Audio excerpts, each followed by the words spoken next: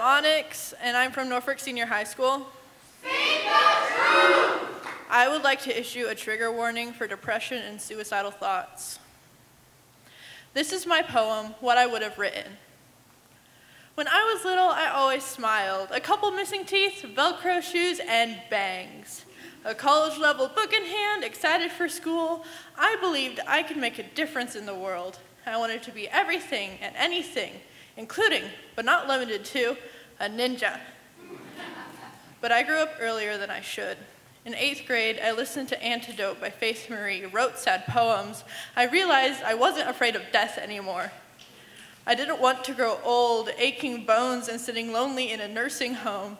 Now I write poetry that requires trigger warnings. My depression playlist is 2 hours long. I take 8 different meds. I've sunk so low, grades from hundreds to 60s.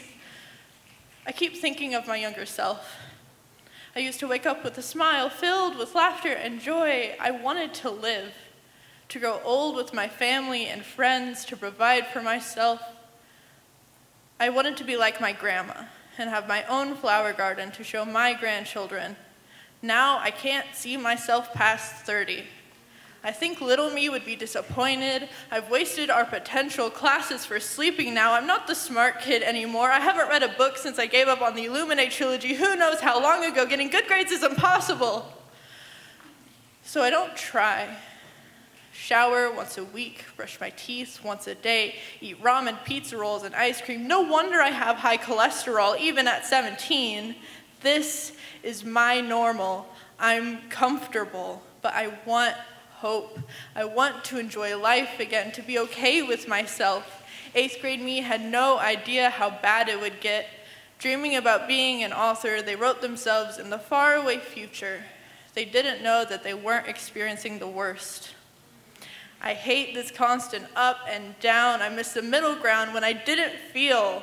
I want to flatline, but I can't purposely hurt the people I love, even if I won't be here to see it.